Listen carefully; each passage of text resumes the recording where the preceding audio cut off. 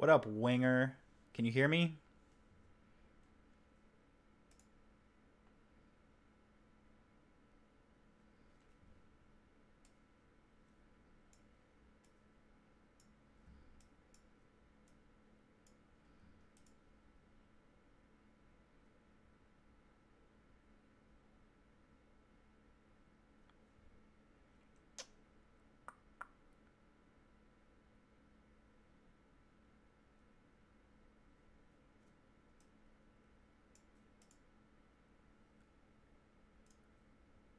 What up, Steve? What's going on, man? Uh, you guys can hear me, right?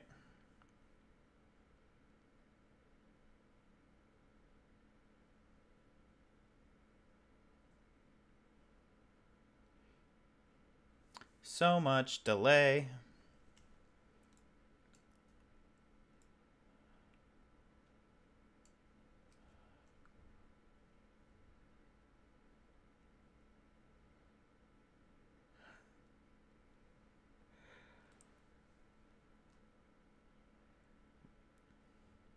What up, Josh? Sweet.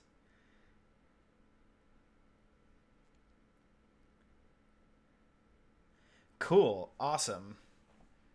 Well, what's up, guys? I'm pretty stoked. I have this here knife that that I'm gonna open. Been waiting for a lot of knives to come in, and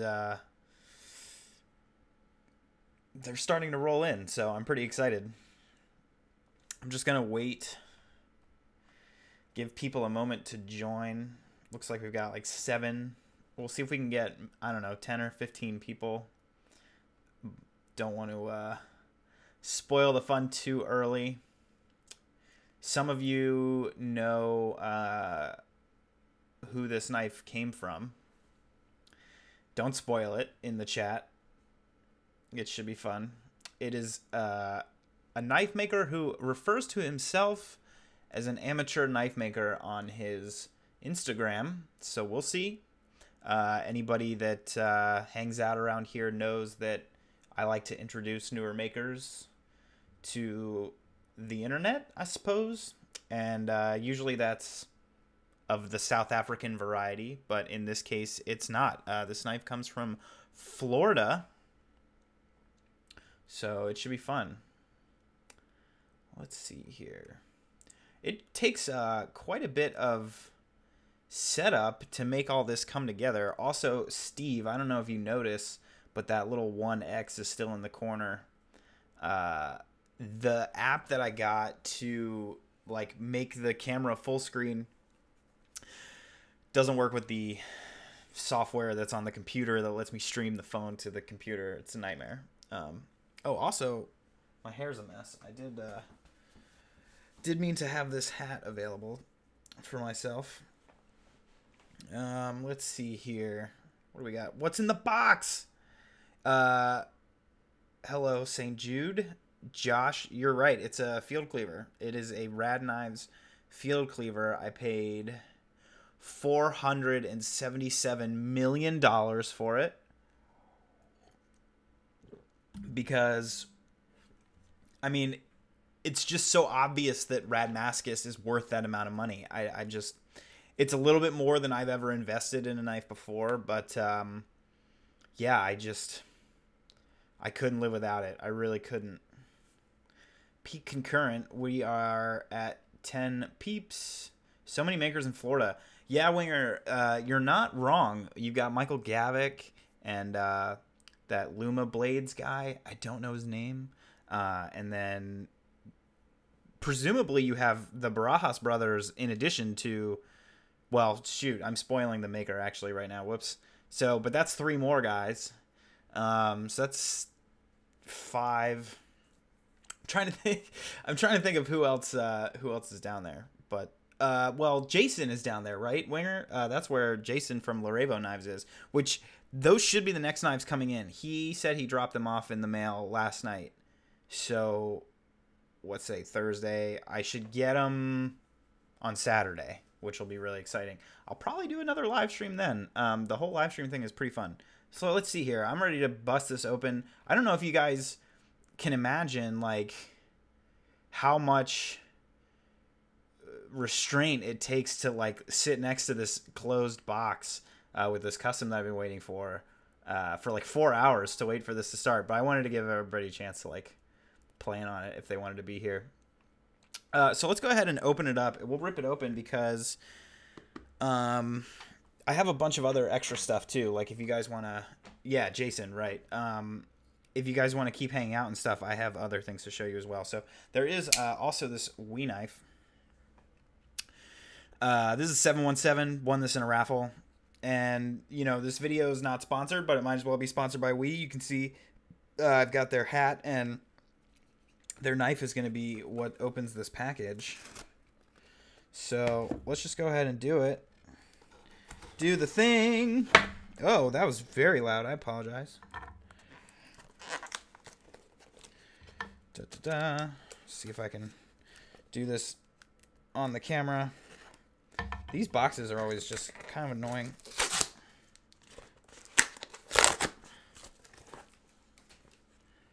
All right. Let's see here. What do we got? Cool. Got ourselves a little NAF taco.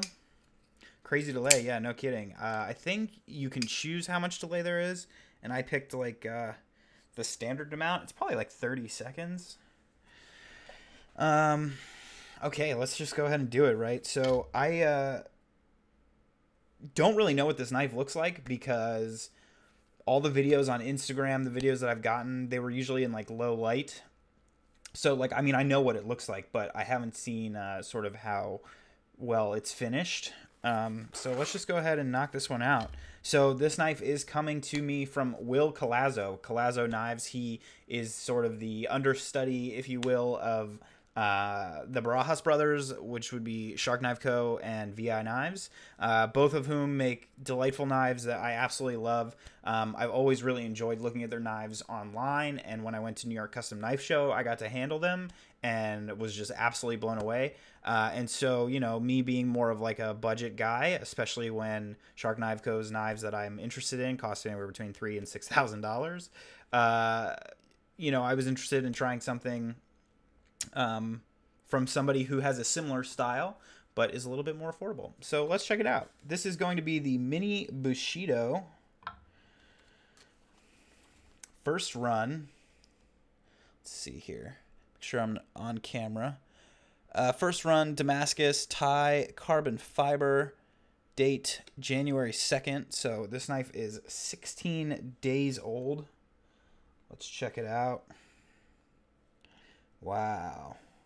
Okay, so the first thing that I'm noticing is that there's some orange in the Damascus. Am I out of focus there?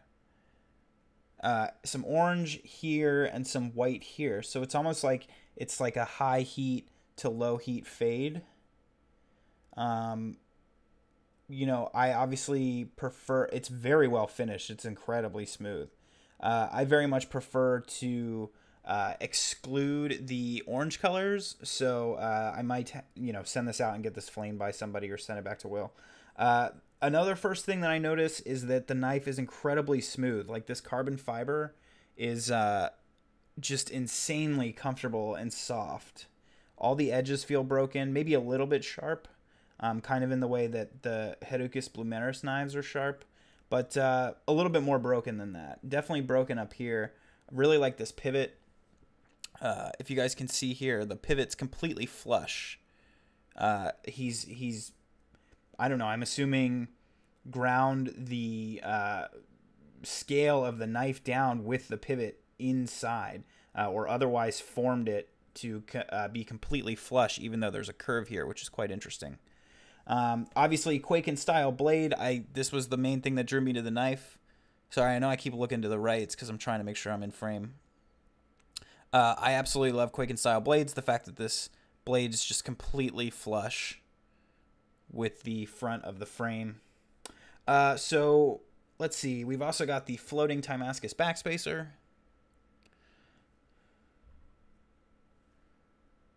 See if I can get that in focus here. There we go. Nice little floating Timascus backspacer. A little bit of jimping on the flipper tab. Let's go ahead and see how she flips. Oh, very nice. Very nice. So we do have a Damascus Tonto with a very intense hollow grind and a fully ground tip. So gorgeous. Oh my goodness. And one thing that I really like about this that you'll notice, let me see if I can put this down flat. So you'll notice that here, let me get a white background for you because I really want you to be able to see this.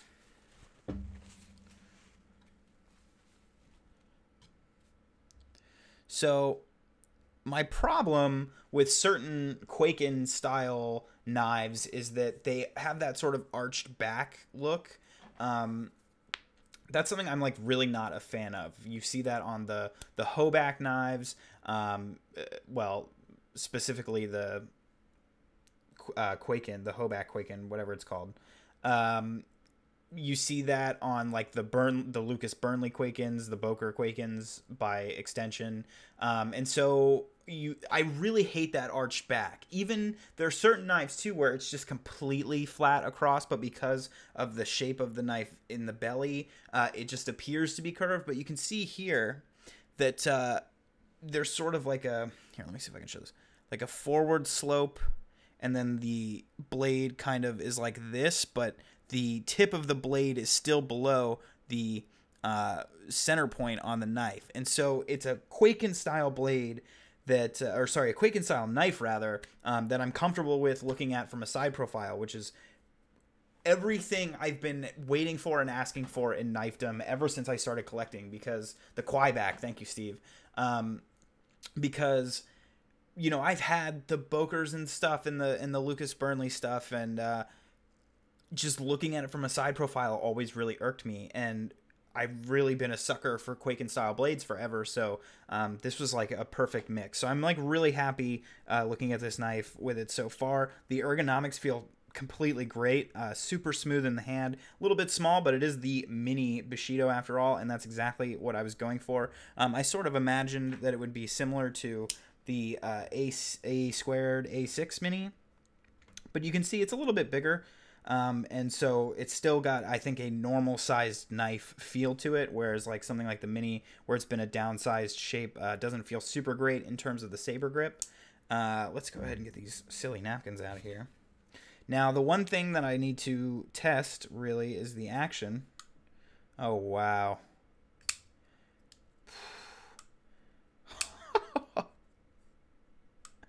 Incredibly smooth, particularly for Damascus. And I don't know if you guys can hear that clicking sound that it makes when it comes to a halt, but wow.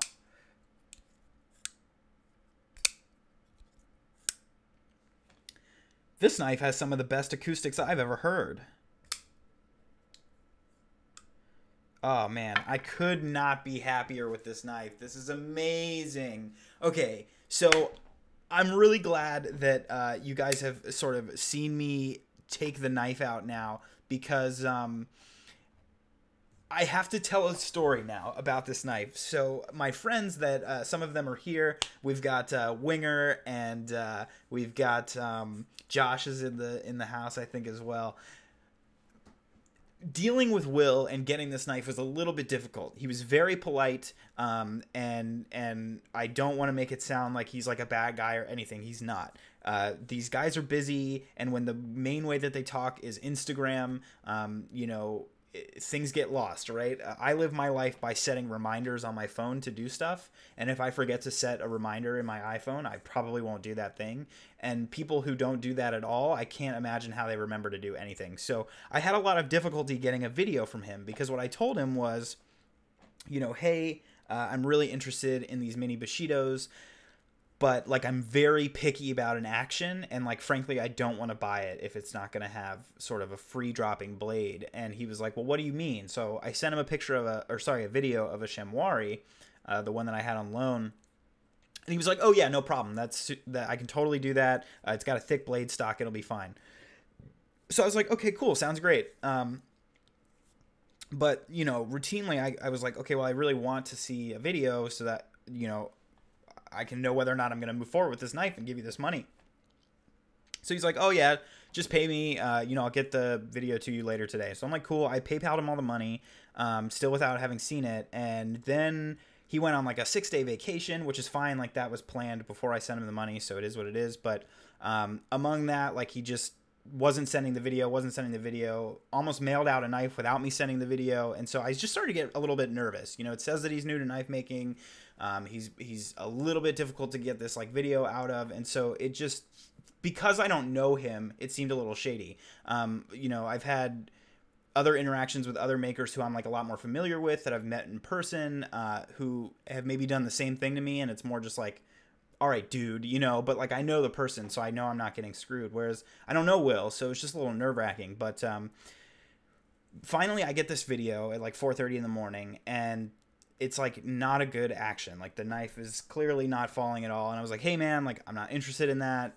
You know, maybe if you think tinkering can be better, I'll be interested, or just give me a refund. So he's like, no, I have another one at the shop.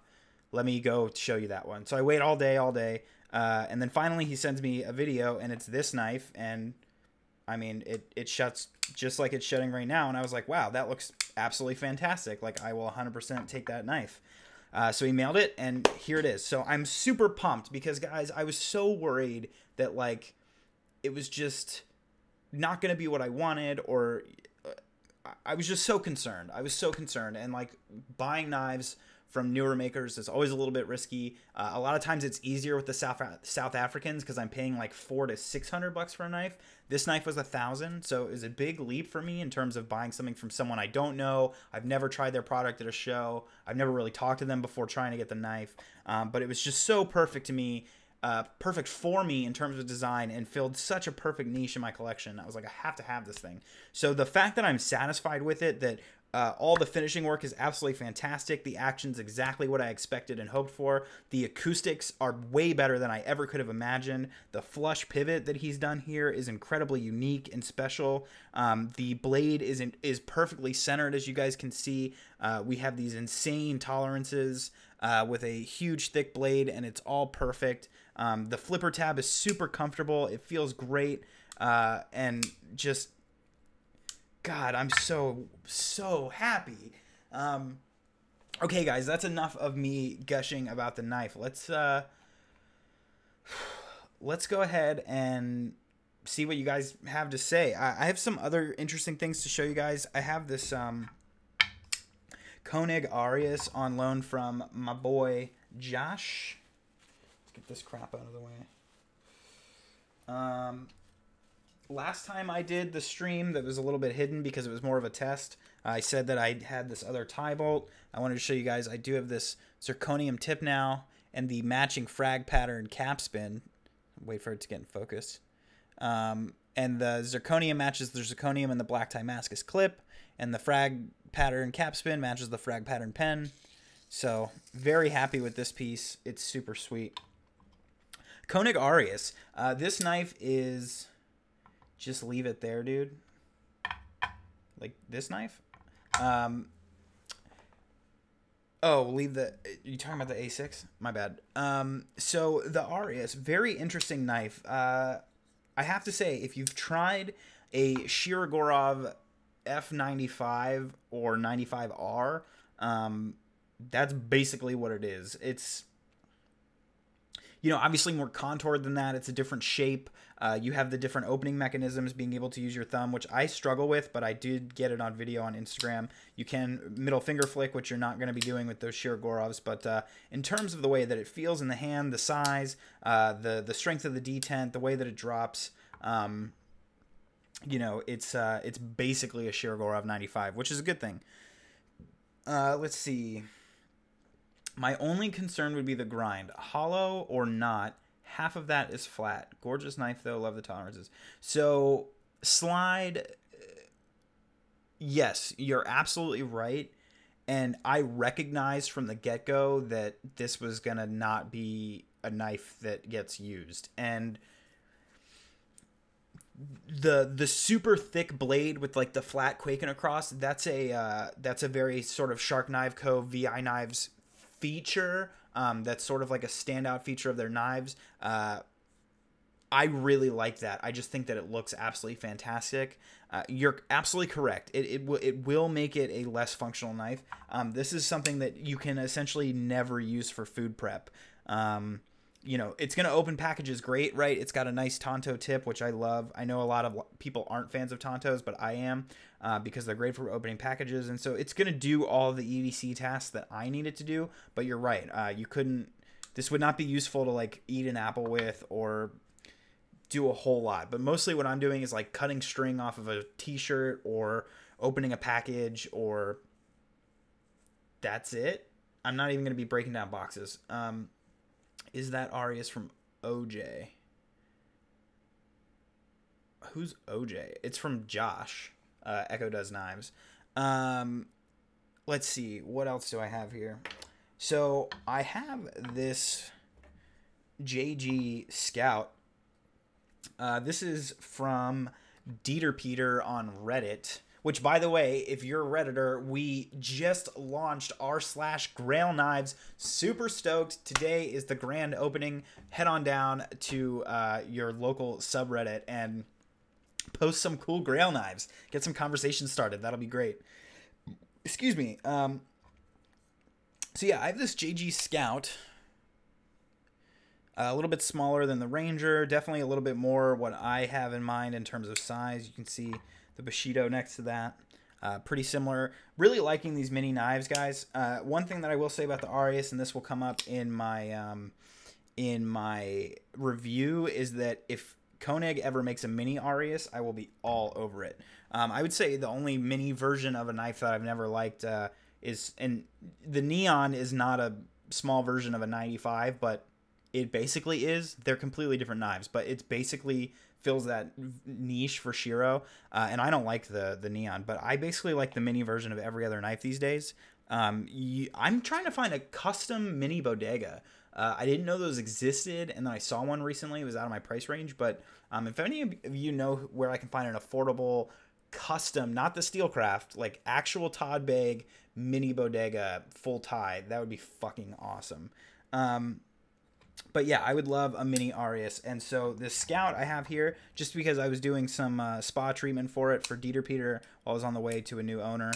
You can see here I've got it dropping shut, nice and clean, super ultra smooth. I really like these knives. JG makes a great knife. JG is Jason Guthrie, for those of you who might not know. So what's up, guys? Do you guys have any questions or anything? I had couple things to show you. Really excited about this Bushido. Next things to come up on the list are going to be, like I said, Saturday, Larevo Knives, Jason Overall. He should be, I have Lattice number 001, which is his new model. And that will be arriving, as well as my mini Tribeca is coming back from a spa treatment. He did a lot to polish up the scales. I'm very excited for that. And he said that he got the action functioning much better, which is sweet. Interestingly, I found out that the mini Tribeca that I bought at Blade Show is actually the first mini Tribeca ever. So now my friend Winger has Tribeca number 001, and I have mini Tribeca and Lattice number 001. So big fan of the first editions from Larevo Knives, apparently. So very excited for that. He also has my Facin, which is a prototype, and he's going to be repairing that over the next... Yeah, I know I'm not the only person who wants a small Arius. We should poke him for that. We should go poke Mr. Koenig or whatever his name is. I actually watched an interview with him. He looks like a pretty cool dude. He's young. A lot of these guys are young now, though. What was I talking about before? Larevo Knives coming Saturday. Holt Blade Works. I'm sure you guys are stoked for yours if you don't already have them. That should be mailed, they told me, no later than Monday. I've been told by a little birdie that it has completely knocked his Rask out of his pocket.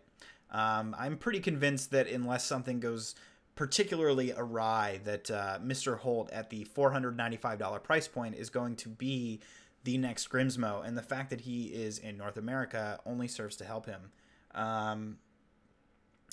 He's got something new that's brewing. I know he does, but I don't want a new model. I want a tiny Arius, or at the very least, I want a small knife from him that is equally as fantastic. But I really like the Arius design. I just want it to be this big. So the whole Bladeworks knife will be arriving. One of my good friends had his arrive, but he just had a baby boy yesterday, so he's a little preoccupied. What else is coming? There's like another... What else did I order? The Bushido, the Ravos, the Holt... Oh, I did win a Hericus Blumeris LL15 in a raffle, which is dope, but the thing is in rough shape. So I don't know if I'm going to see about maybe if I can spend $50 and mail it to Hericus now over in South Africa. Maybe I can pick it up from him at Blade Show. That's basically what I'm thinking. The blade has like chips in it or something. It's bad. It looks bad. It's like off center. Some of the things I might be able to fix, but like I can't fix the blade. The blade's like damaged. So we'll see. I'll play around with that when I get it, and we'll see how bad it is. Holt books are going to open again soon. Yeah, I think they are open. I'm pretty sure they're open. I announced it on Reddit yesterday when they announced it on Instagram. I announced it for them. I'm pretty sure the books are open. So let's see. What do we got here? I don't even know how to see like how many people... Did I miss any questions first of all?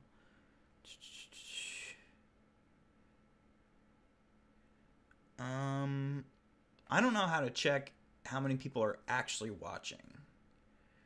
So, like, are you guys like here? Do you guys want to hang out? Gold, my gold. Thank you for reminding me, Josh. Yes, I completely forgot. I knew there was another one. I'm like, I know I bought 4 knives. What is the 4th knife? I was panicking. Yes, my JD Van Deventer gold, first run of 30. So pumped for that. So if you guys have seen on Tri-City Customs, the prototype that he had at New York Custom Knife Show is G10 with all the beautiful... beautiful milling and everything, and these white Timascus pivot collar and clip. And so we're doing the same build. Excuse me.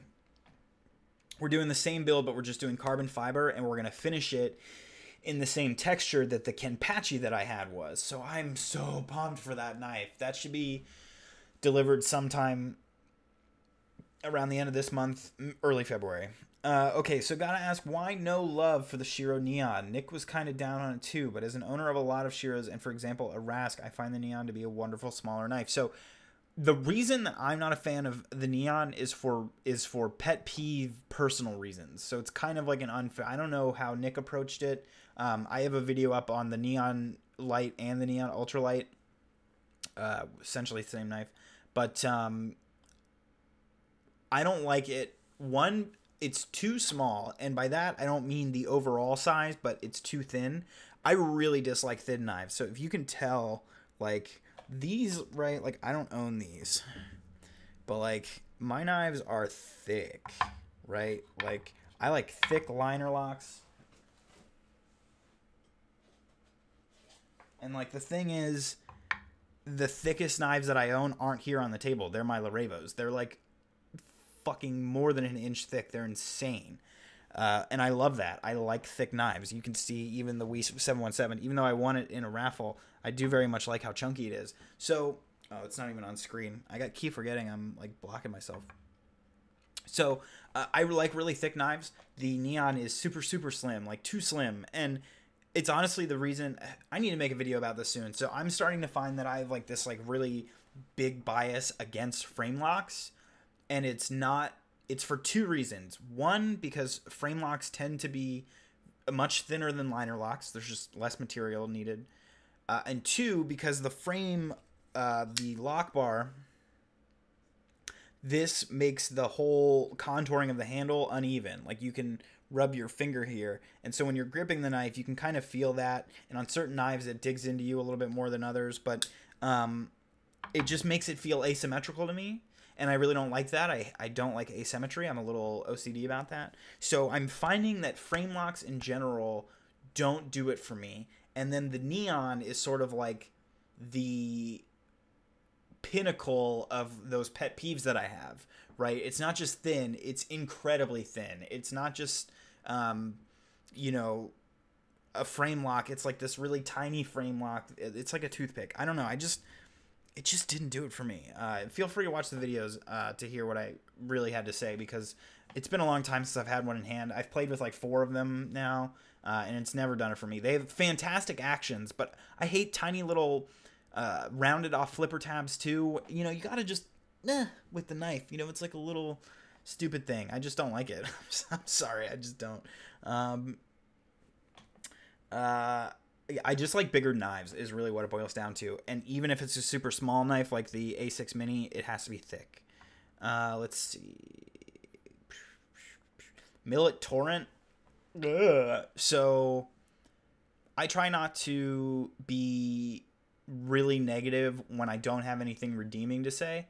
So like if I make a video on a knife or like a company or something,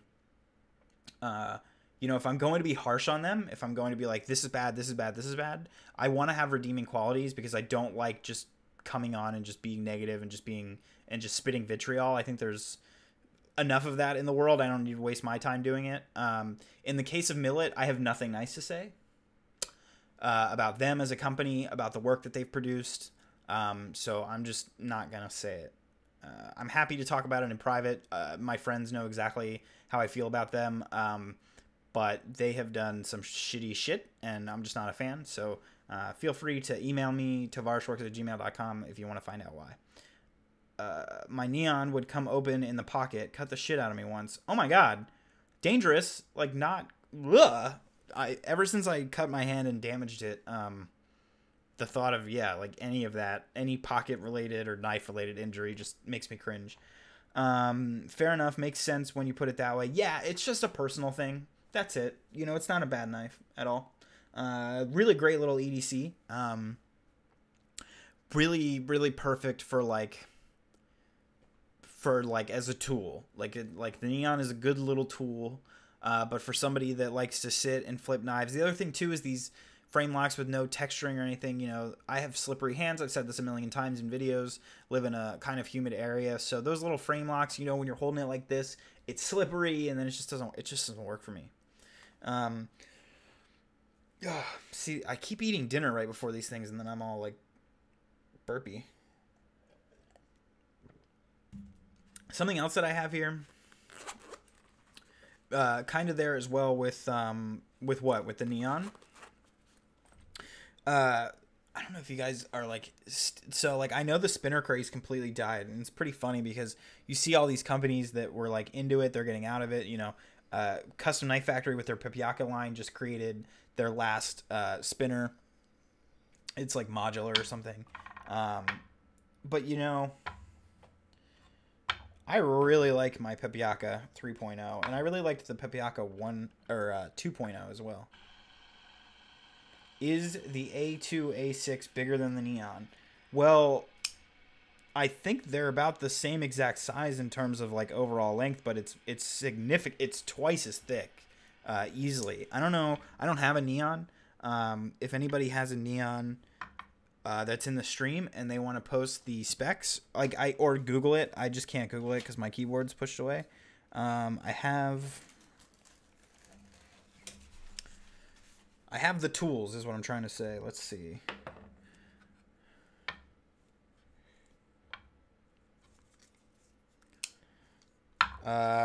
We're looking at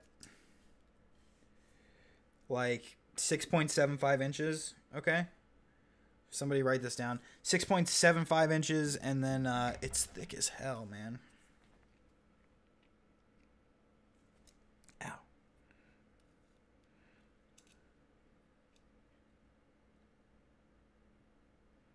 And then in terms of thickness, probably should close this.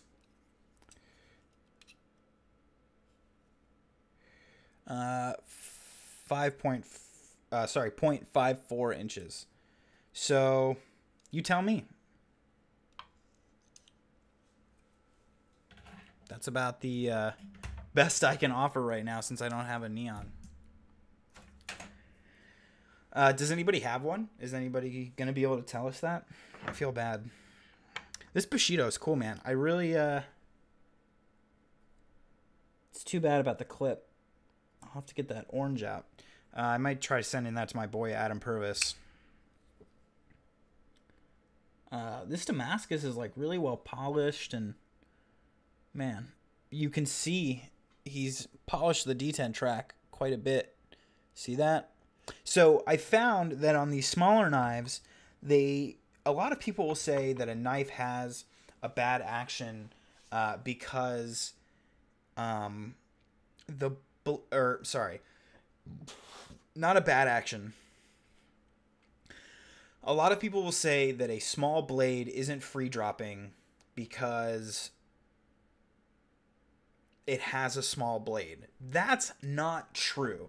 There's a couple reasons why. One, if you have a super small blade and a super thin blade stock and you just aren't very good at making a knife, then you might not have it dropping shut. Two is that on these smaller knives, if you have an etch or a coating or Damascus or Damasteel or literally anything other than a polished finish on your flat, then the smaller knives, and I'm told this by makers, so I'm not making this shit up, they don't want to polish the track because when the knife is open, you can see the track exposed and it kind of looks like shit. I don't care. I don't care. I am more than happy to look at a exposed, polished track and have it look like shit. I would much rather have it look like shit than close like shit. So thank you to Will for polishing that. That is the reason why I'm sure this one had a better action than some of the others. I mean, that's just an assumption. Maybe he polished all of them, but I'm very happy with that. And, I was told by Jason from Larevo that my mini Tribeca didn't have a polished track because of that reason, but this time around he said that he was able to do it. So we'll see if it's exposed or not when it gets here. But, yeah, I'm okay having the exposed track if that's what it means to get a good action. So 7.5 overall. So the neon is longer. Wow, it's 0.75 inches longer? Really? Wow, that's significant. And then 0.39 inches thick. So yeah, I was wrong. It's not quite double, but fuck, it's not far off either. Interesting.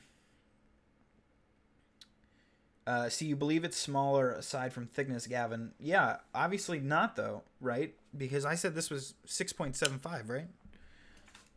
And Steve's telling me we've got 7.5 on the neon?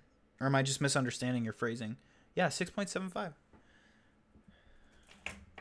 Yeah, also this Ranger is nice. I like Scout. I had a Ranger and it was just too big.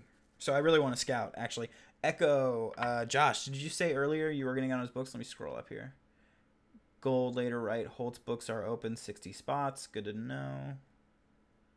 Getting on his books when it opens. Love the Scout. So I've had a lot of friends get on his books in the past, and I've actually been offered spots on his books the last big batch.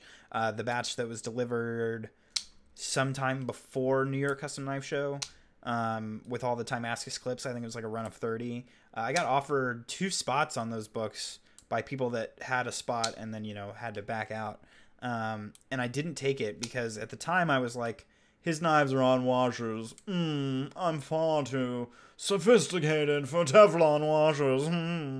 As we all know, his knives are fantastic, and I don't really give a shit what's jammed up in his pivot because he has some of the smoothest, nicest actions out there. But yeah, at the time I was like, no, I'm way above that.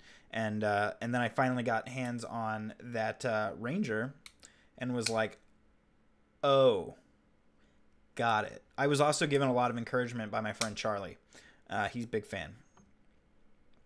So I have a buddy named Sid who was on the books for that last batch, and he has a Scout with this Wharncliffe blade, but it is Galactic Bacon Damascus, which is what I have coming on my Lattice.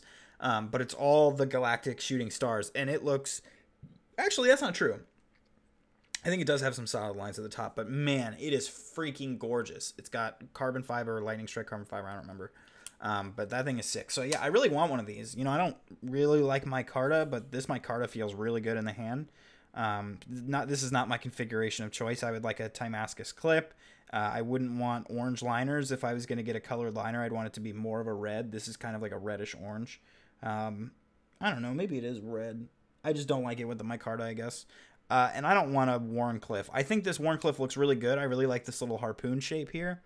And I think it's my favorite Wharncliffe blade on the market, hands down, but I still just don't like Warnies, really. It's just a personal preference. Yeah, I meant A6 was smaller. Correct. It is smaller except for thickness. Right, thickness, correct. Sexy Wharncliffe gets me every time. Charlie, who originally turned me on to them. Yeah, no kidding. Like I said, this is, of all the Wharncliffes that you can choose in the world right now, this is my favorite version of it. And so I think if I got my hands on a particular Scout with the Wharncliffe, I would keep it and I would like it. Who had it? Schmalberg or somebody on Reddit has one that's just like this. It's the same config, except in the show side is Silver Strike carbon fiber. It is fantastic. Any sub 3-inch folders you like?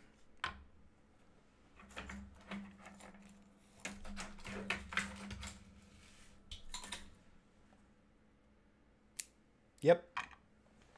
There you go. That's not a joke either. I fucking love the Hummingbird. My review on it was glowing.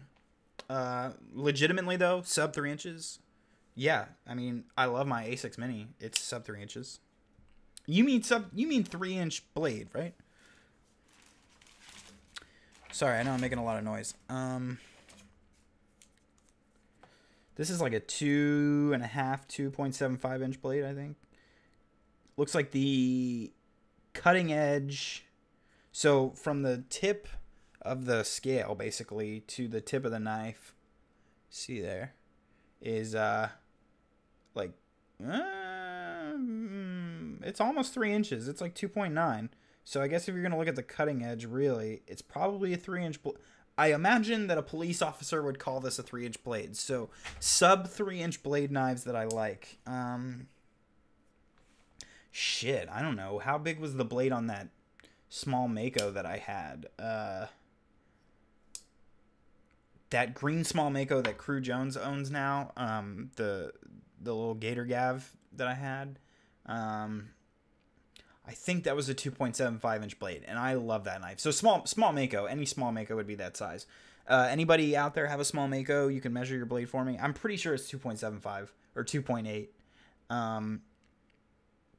So yeah, I would say the small Mako is probably the only knife. And then the A6 Mini is really close. I would say an officer would call this 3-inch blade, but I call it a 2.8, 2.85. Yeah, I really like the Reich Knife Hummingbird. If I lived in a place where you couldn't really have knives, I would still try to find a way to carry this and use it for sure. How big is the blade on a Rat 2?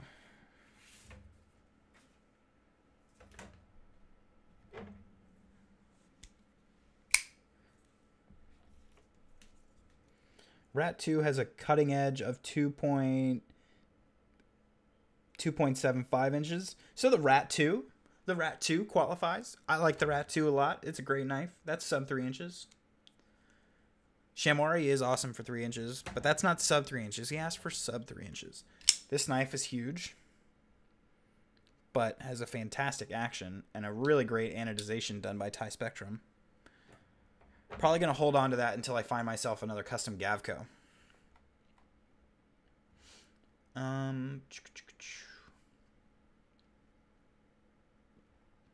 Why can't I find, like, the data about what's going on here. Like, what happens if I go here and click this?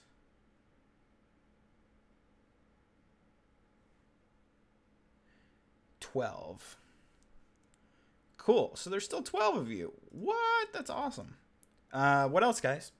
So yeah, I should be doing a unboxing live stream of the Larevos. That should be fun because it's a brand new model and it's a really big spot treatment on my mini Tribeca.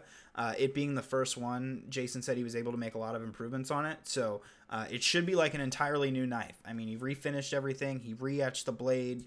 It's entirely fresh. Everything's been buffed and cleaned and it should be gorgeous. So I'm really excited to break those out. And then I'll probably do the Holt Blade Works unboxing on stream as well. Because the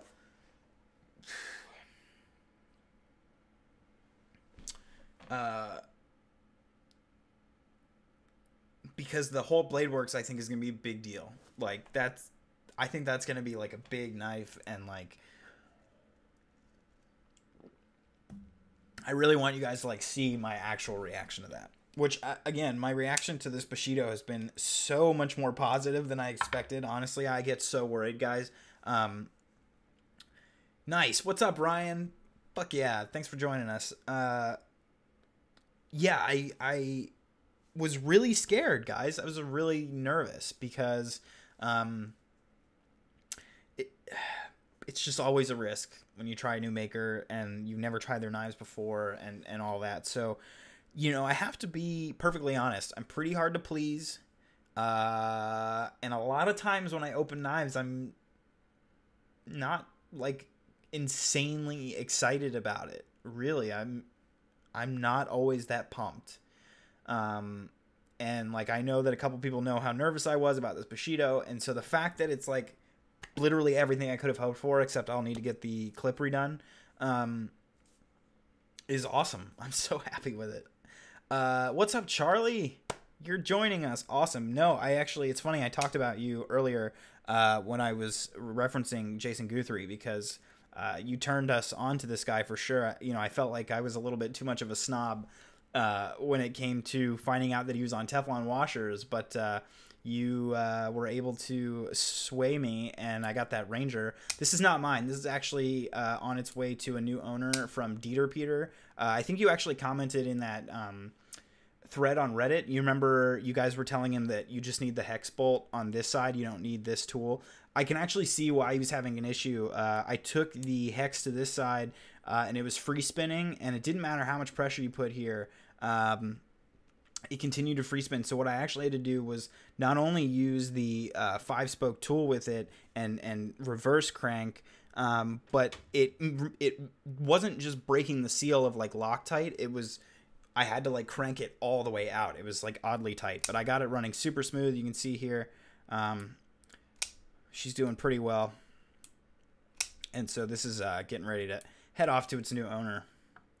Thoughts on the Canada knife bullshit? So yeah, that's pretty brutal, right? It's been interesting because it's obviously not something that's been either A, implemented immediately, or B, implemented well, because, excuse me, tons of knives have made it over the border since. I've been in contact with quite a few Canadians who have had, you know, stuff just like this Thorburn or whatever, like big knives that clearly have, you know, flipping mechanisms and stuff and all of that, not with tighten down pivots. Those have all made it through customs. So either it's being like sort of implemented slowly, or it's being implemented poorly in the sense that maybe a lot of these guys don't know what to look for, or they're not really opening the mail in the first place. But Zangadia, for example, from Reddit, says that all of his knives that he gets have the paperwork that show that they did look at the knife, that they did open the package, and they're still all making it through. So I don't really know what to think about that. It's kind of a move that follows the sort of sentiments that we're seeing out of London. You know, they're trying to make tiny little pocket knives sound like scary murder weapons and shit. It's fucked up.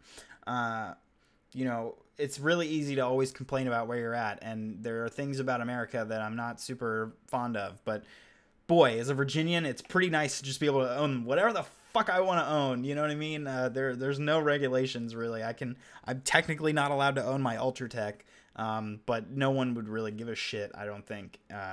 So it's nice. It's only imports, which is interesting in terms of Canada. So, like, it shouldn't really affect anybody, right? It won't affect Kirby Lambert or the Grimsmo brothers or anybody like that. Peter Vicenti's Canada too, right? Am I right about that? So it won't bother them. I don't see an issue yet. Anyway, as soon as we start seeing knives get quote unquote impounded or whatever the fuck happens, then I'll be nervous. Is there a full tie version on the A6? So, interesting thing about the A6, this design does come from Tashi Baruka. Virginia is indeed for knife lovers.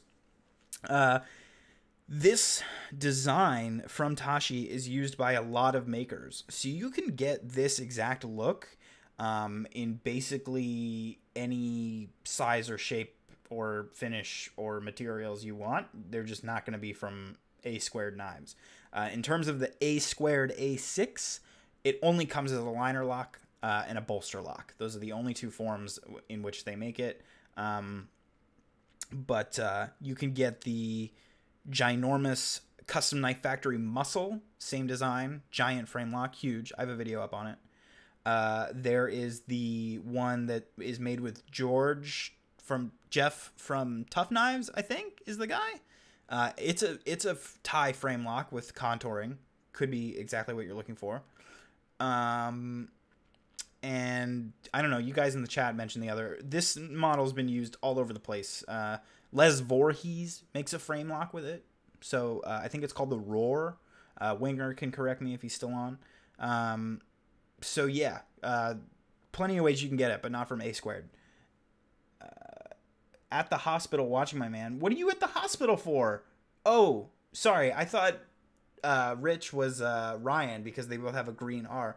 What's up, Rich? You're still at the hospital, dude. Thanks for joining. Oh my God, congratulations. I'm just gonna say it, man, because you haven't really been telling people, but like, I'm super happy for you. My friend Rich had a baby, and he's a dope little gangster. I'm so excited. He's the guy that has the whole Bladeworks Spectre waiting in his house for him.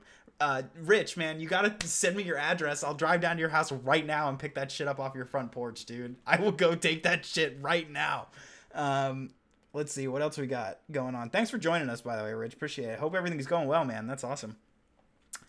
T-shirt idea. Yeah, Steve. Steve, did I show you? I think you're the guy that I showed my T-shirt ideas to, right? I'll talk to you guys about that in the future. I want to do some merch, but I know that, you know, nobody's really interested in like buying the Tovarich Works logo or anything like that. That's not what I'm saying. I don't want to do branded merch. I might offer it for people that want to buy it, but I do have some basic skills in graphic design and stuff from over the years, and so I've come up with a cool few shirt designs, and they're just knife related. You would never know that they were related to me at all. So I am interested in selling merch like that. Let me know if you guys are interested in that.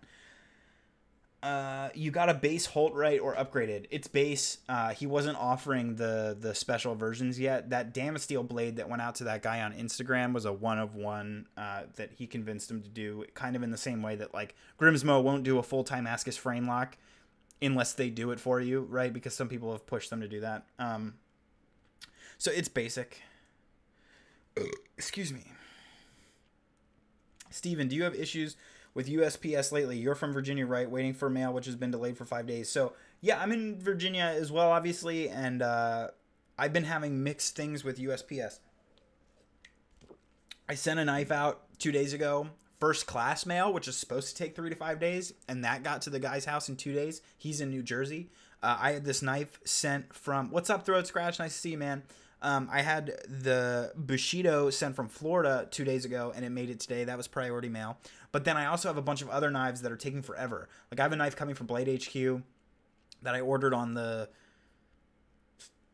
I want to say like the 15th or the 15th, I think, or maybe the 14th. I'll have to check my email. And that's not scheduled for delivery till Saturday. It didn't even update tracking for 3 days. It just said it hadn't arrived at USPS. And I messaged Blade HQ and they were like, well, we sent it. So So that's taking forever. So yeah, definitely weird with USPS right now. A2 would do full tie scales if you wanted, but don't think they touch frame locks anymore. Yeah, exactly. You could do tie scales, I would think, if you really asked for it, but I wouldn't want to see a frame lock from them if it was me anyway. Tashi's Instagram has been showcasing all his collabs. Cool. You guys should go check that out.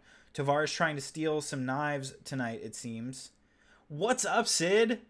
Oh man, did you scroll back and hear me talking about your fucking scout? Cause I do want to steal that shit from you. Cool. Everybody's congratulating Rich. That's awesome to see. You did their dope. I did what? Let me scroll up. Mm-hmm. Good. I'm glad you like the t-shirt ideas. Cool. I'm gonna show those to people sometime soon. I already said hey to Throat. What's up, dude? Same here in Paris. Knives are not allowed. What? How are you a knife collector and they're not allowed?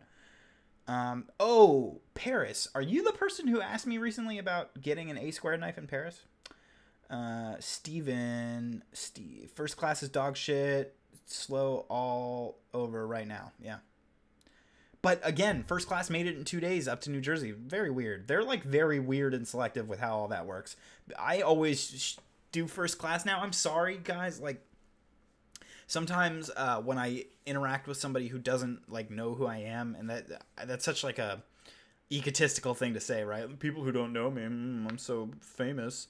But I just mean that like when I interact with somebody who like has never seen my name on Reddit before, even just hanging around, you know, they'll be like, no, like I need you to send it priority, like because it's unsafe to send it first class. And I'm like, first of all, you have no fucking idea what you're talking about. That's not true at all. But second of all, like I'm sending knives in and out of this house all day, every day, which by the way, I need to get some security in a safe. But I have fucking knives coming in and out all day. So like if I'm sending 7 packages out in a single day, you know, to go and spend $3.46 per package first class versus $7.50 per package for priority, that's a big fucking deal. That's half. So I just send first class unless somebody specifically asks or unless it's a particularly expensive knife.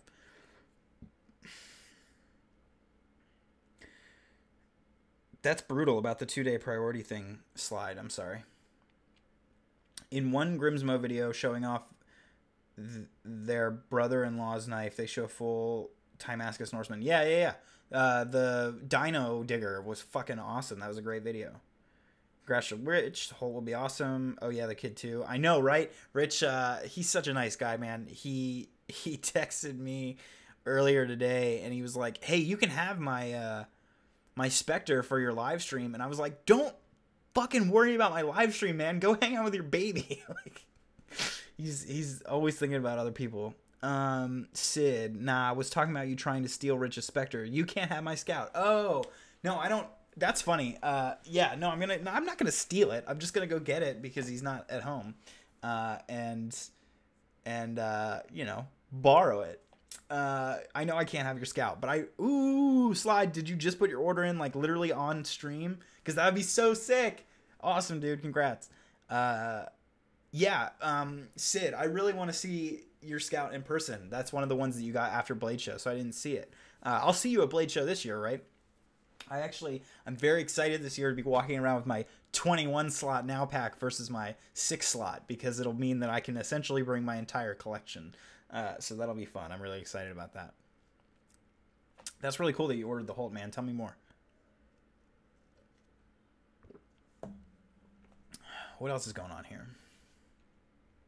We've been live for about 45 seconds from an hour now.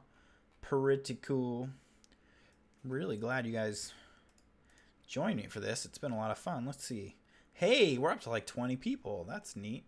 Again, for anybody who wasn't here earlier, big announcement. If you are a Redditor, we did just open up r/Grail Knives. which is a new subreddit geared towards super high-end knife. Not, I shouldn't have said super. That's not true. It's a subreddit that's just like Knife Club, but a little bit more geared towards higher-end stuff. Knife Club has soared to over 40,000 subscribers over the last year, which has been absolutely delightful to see. It's an amazing growing community, and I'm delighted to be a part of it. But, you know, the vast majority of knife goers don't exactly spend a small fortune on their knives. So some of us found that, you know, it was a little bit difficult to sift through 20,000 Spydercos to find one interesting knife to look at. So r/Grail Knives, go check it out. Go get some conversation started. Post some knives. That way, anybody who just wants to kind of scroll through a little bit of Timascus and Damasteel and gorgeous stuff, or in the case of some people like Oops, I Hit a Parked Car, he has an awesome picture of a couple of slip joints. Gorgeous stuff. Yeah, for sure. Dope. I'll see you there. I'm trying to go to Blade Show, G10, and New York Custom Knife Show this year. That's the goal. I don't know if I can afford to go all three, but that's the plan. Vextos asks, what knife have you had the longest? That I technically still own? I don't know. I gotta get up and go look.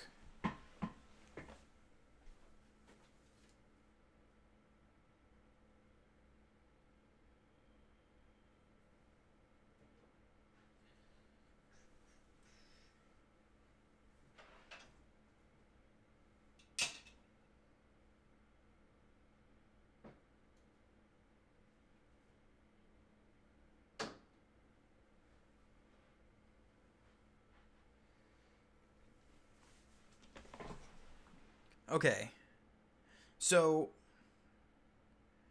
technically it's this one, which is like a old boot knife that I had. It's United Cutlery, so it's obviously a total piece of shit, except it's not, because it was probably made in 2000, so it's still with me.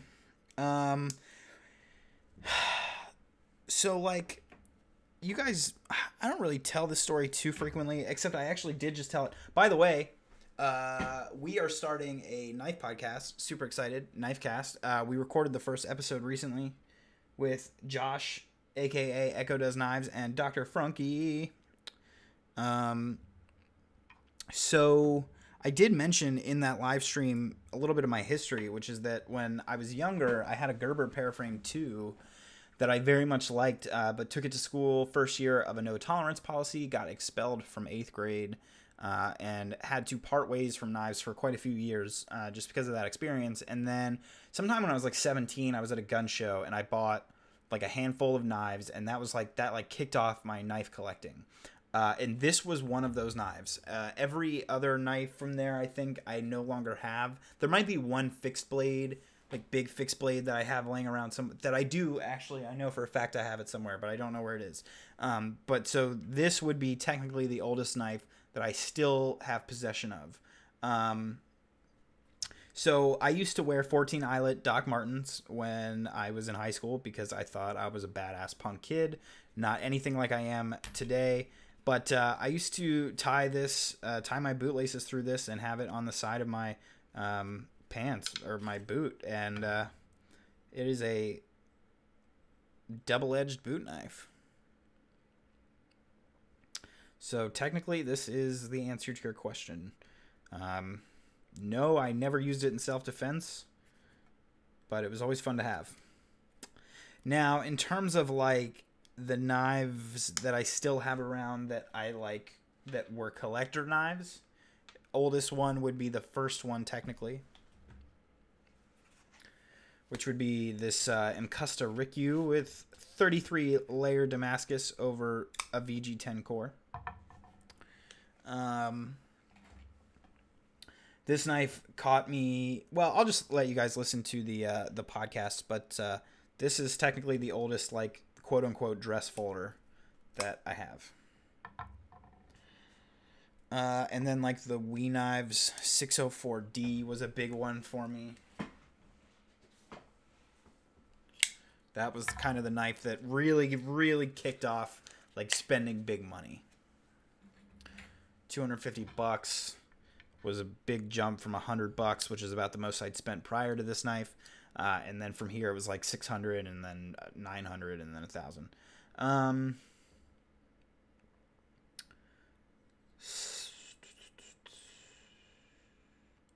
Whoops, had to step out. Holt is 98 highs, 56 lows, pinstripe satin, satin blade, purple hardware. What? That is awesome, dude. I love that you went with the highs and lows. That's sick.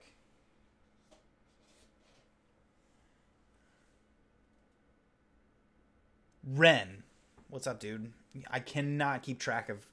Fuck, man. I have so many friends that are like... They have Instagram and YouTube and Reddit. And I email with them. And I text them. And I have their real name in my phone. And I'm like... And they're all different, right? Like, some people... Like, I try to use the same name for everything, but... it's funny how many people I'm trying to keep track of, you know, where it's all the same person. Whatever happened to the crazy custom Olamic you teased on Reddit like 8 months ago? Can I be honest? Like, I sort of had like a one-sided falling out with Olamic, meaning that they have no idea what the fuck I'm talking about. But like, I don't like them as a business right now. I don't want to get into it again. Like I said earlier, I don't want to just sit here and be like negative and bash a maker or something. Eugene is a fantastic human being. I've met him. I've hung out with him. He's friendly. He makes a great knife. He's very fun to like talk with and text with and build a knife. And I had a ton of fun working with him. His business that he runs needs work. The technicians that they've hired, their customer service staff, you know, they're a growing business and they're experiencing growing pains. And there's a lot of knives that you can buy out there. Sorry for a blank table, by the way. There's a lot of knives that you can buy out there for, you know, $1,000. And Olamic just really isn't on my list right now. He's been trying to have coffee. Go have coffee with him, dude. He's fucking awesome.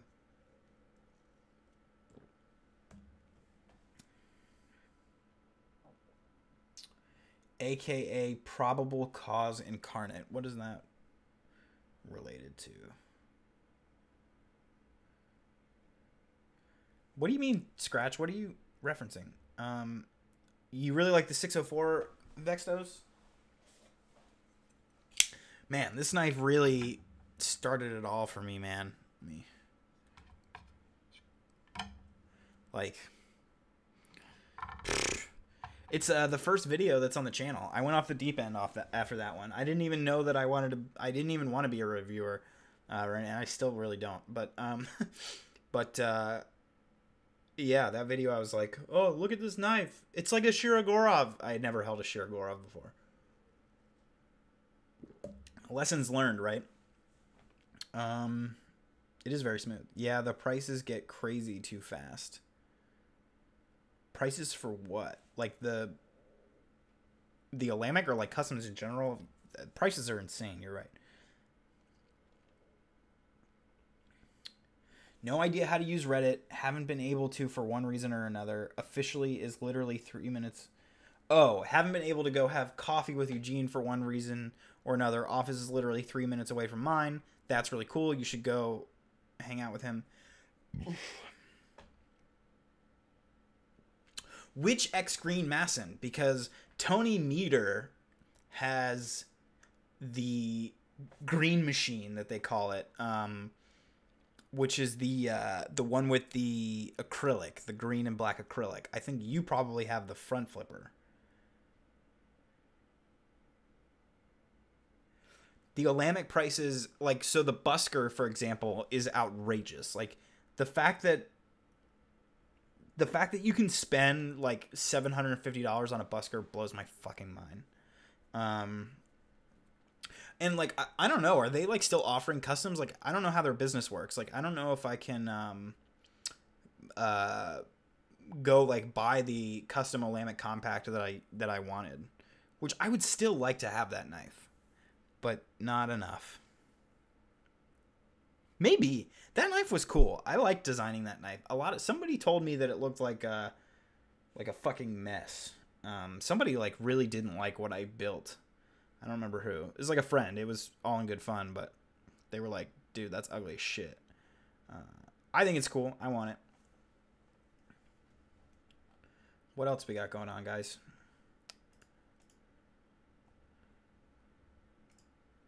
I'm like pretty thirsty and running out of water. Again, super pumped about this mini Bushido. So for you guys who joined a little bit later, that was indeed the knife that I unboxed. And I'm so freaking happy with it. Charlie Chen. Your boot dagger, LOL. I know, right? It's like, I was such a dork.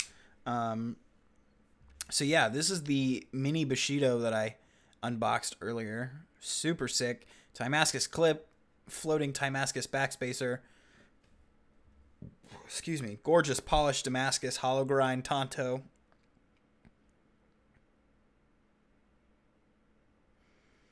We do have the contoured pivot. Can't even feel it. And a pretty decent action, if I do say so myself. And some of the best acoustics that I've ever heard on a closing knife.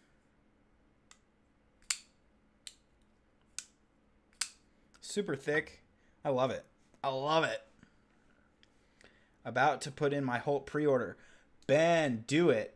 Later Throat Scratch, thanks for joining us, man. Ben, you said something earlier. Let me scroll up. What color did you go for on your Holt? I did kind of a not very Tavarish Works thing to do. I got a plain titanium frame lock with the satin finish. And then I got all purple hardware. So purple satin clip, purple 6-spoke pivot, purple screws, and then I got the near mirror finish for the blade, which is basically a mirrored stonewash. I've been toying with the idea on the Holt. Guess I'm going to cave before they fill up again. He's got 60 knives. I don't know, Josh. I really wish Rich had gotten to pull his out. Go ahead and order it. You know what I mean? The guy that you sold me that carbon fiber. Yeah, I know. Steve, that was like, man, that was like really early into, see you, St. Jude, Ren, thanks for joining us, appreciate it. Yeah, Steve, that was like a very early night for me in terms of the big boy stuff. Playing with colored hardware is sexy. That's kind of how I feel about it. My problem was that, like, I keep ordering custom knives or like sending knives out to get modified, and I always think I know what I want in terms of anodizing, and it never comes out the way that I want it. This kind of goes into a bigger thing that I'm going to do. I'm probably going to make a video on or something where I just talk about the fact that, like, I don't really want to order custom knives anymore. I don't. It's so stressful, and nothing's ever quite the way that you want it in terms of colors or everything. Like, even this knife, you know what I mean? Like, I didn't tell him what I wanted for the clip. He already had these made, but, like, I don't want the orange in this clip. Like, I'm going to have to do something about it. So, it's just very interesting. I just don't really, like, enjoy ordering customs because the colors just things aren't right. And so the idea of being able to buy a knife off a table that I've already, like, I get to see it in person and play with it and stuff, is way better. And then even buying from a dealer and kind of having the option of returning the knife with a restocking fee is sufficient. But that's why I went with the plain blade, because even though he did a great job of providing pictures, by he I mean Angie, his wife, Angie Holt, they provide, like, pictures of all the scales, like, pre-anodized with all of the voltages, and so you can, like, pick exactly what you want. But the thing is, the lighting in the room that they did it in isn't perfect, and your computer monitor has a different color profile than my computer monitor, and so, like, we're not seeing the real color, right? When you're talking about on such a small scale of, like, this hue versus this almost nearly identical hue. When you're trying to pick between those two things, there's nothing like looking at it in real light and getting to move it and stuff and see how light plays off of it, because all of these materials play with light differently. So that's kind of why I just went safe and just said, give me just the plain one.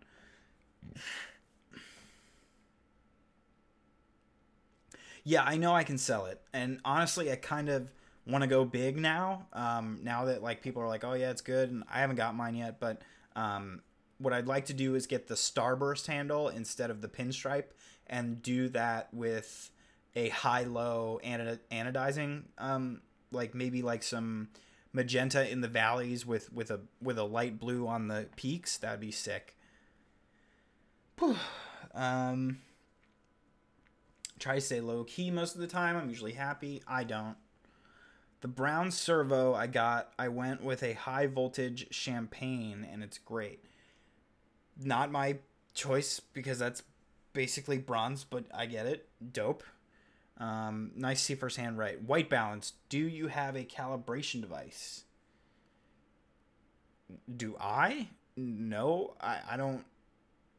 I do all of my white balance in post. So I just work with daylight bulbs. I actually have a video.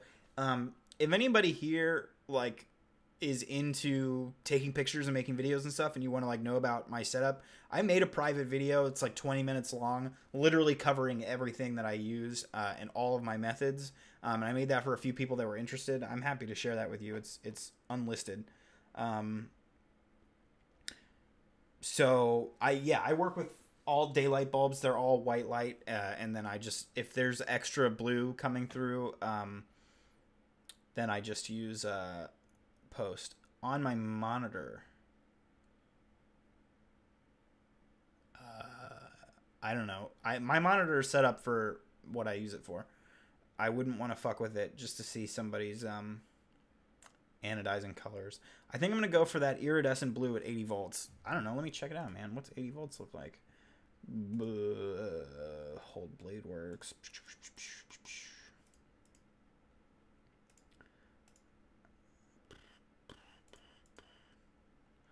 Anodizing colors. 80 volts. 80 volts.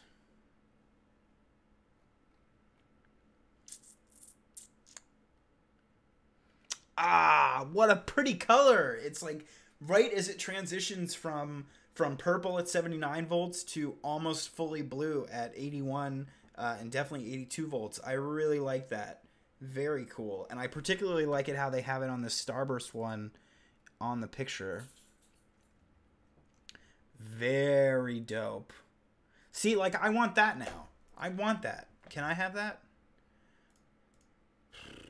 Where did chat go? Uh-oh. I'm losing you guys. Where did you go? Okay.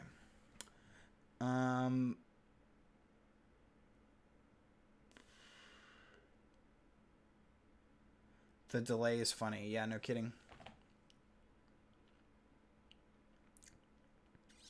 Sorry, someone already picking up my mail. Free Spectres for everyone. Dude, I'll fight that person.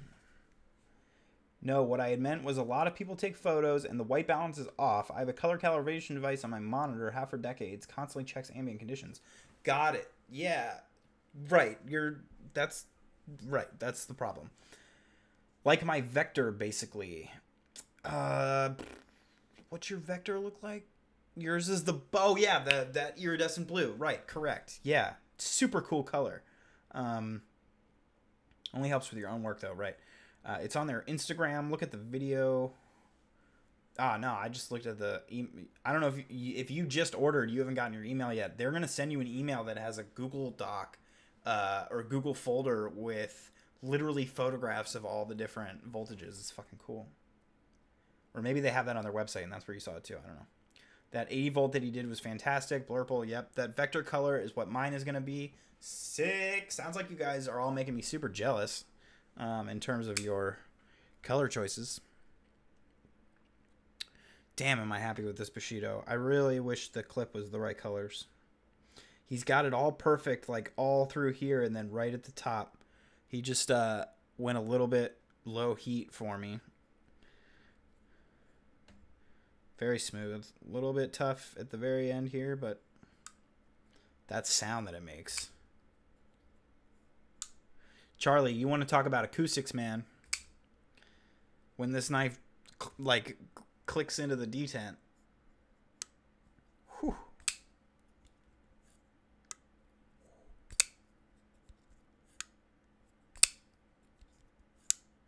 Man, that is clean. I cannot wait to take pictures of this thing. It's gonna be sick. All right, guys. Mine is a green color, but it leans towards black bronze. Yeah, the video on their Instagram really shows off that 80 volts. It changes based on the viewing angle. 100%. That's the thing that you get a lot with those higher voltage colors, especially when there's peaks and valleys to the finishing and the milling. Just the way the solution gets in there and everything, it always comes out with a very cool look. That's a big thing with Reich knives. They always have like little hash mark millings going through them, and they always get this really cool two-tone anodizing. The video, funny that makers have to think about the sound of their knives. Gavco's you can tell blindfolded. No kidding. I really like that about Gavco Customs. Thorburns have really great acoustics as well. I really like this fucking Bushido. I'm so happy. I was so nervous. High voltage also doesn't fingerprint as easily. You are 100% correct. The problem with these low voltage colors, particularly like a low voltage blue or a low voltage purple, is that when you get these fingerprints on them, the oils actually change the colors that you start to see. So not only does it get really foggy, sometimes you'll see like bronze come through on a blue, and lots of blues come through on a purple. Sort of whatever the lower voltage is compared to the voltage that you're at, it starts to kind of like fade backwards. It's weird. Yeah, high voltage definitely takes skill. I really like this super high voltage magenta that I have on my A6 Mini, which was done aftermarket by Thai Spectrum. The green liners, which are on my Mini Tribeca, that is on the way back from spot treatment, are probably the best liners I've ever experienced in my life, let alone on a knife that I own. That's the reason I bought the knife, was because they're the best liners I've ever seen. And then the Lattice that I got, we did a super high voltage magenta, kind of like this as well. So we'll see how that turned out. People like it because it's so heavily oxidized. Rich color. Yeah. Okay, guys. So I'm going to go ahead and hop off. We are at 1 hour, 22 minutes. And I would honestly like to keep hanging out. And I have the time. But I can't talk anymore. My voice is fucking killing me. So unfortunately, I'm just going to have to end it there. Thank you so much, guys, for joining. This was awesome. What a boatload of fun. I definitely plan on doing this again as soon as my Larevos come in. They come in on Saturday. I'm off on Saturday. So don't be surprised if, just like today, you sort of see at like 4 or 5 p.m. once I get the knives and know for a fact that I have them in the mail, you know, I'll probably go live same time. We'll do an unboxing there. We'll do an unboxing of the Spectre. It's going to be such a blast. So yeah, thanks a lot, guys, for joining me on this one. Really appreciate it. And I hope you guys enjoyed. Definitely let me know what you liked and didn't like about this live stream so I can continue to improve on ones in the future. Obviously, email me at tovarishworks@gmail.com if you ever want to chat. And check me out on Instagram at tovarishworks. Thanks so much, guys, and I'll see you next time. And also, I don't know how to fucking end the stream. Figured it out. Now I'll see you next time.